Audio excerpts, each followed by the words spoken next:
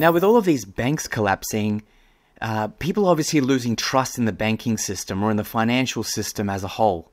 And there's been a lot of talk about DeFi or decentralized finance being the future. Is there a future for decentralized finance, for cryptocurrencies and blockchain technology? What's your opinion? There is, but not really today.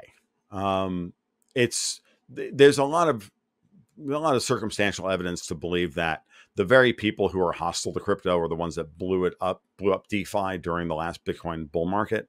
And now it's basically been a kind of a boiler room style operation and a pump and dump. And I subscribe to that version of events. I do believe that the commercial banking system is in trouble. I do believe that there's an ideological fight over the governance of the world as to whether we're going to have public formation of capital or private formation of capital. I put Powell on the side of those who want to have private formation of capital, where we still have commercial banks. And DeFi is yet another iteration of private formation of capital, except in the digital space. We have actors out there who are openly hostile to the private formation of capital. They believe in the public formation of capital. These are people centered around the World Economic Forum. This is the Chinese. For the Chinese government, for the most part, we have to look at that as the existential fight here, as the real fight, and everything else is kind of downstream of that. Bitcoin and decentralized finance are trying to solve a problem, but the world isn't ready for that problem yet. And it's not going to be ready for that problem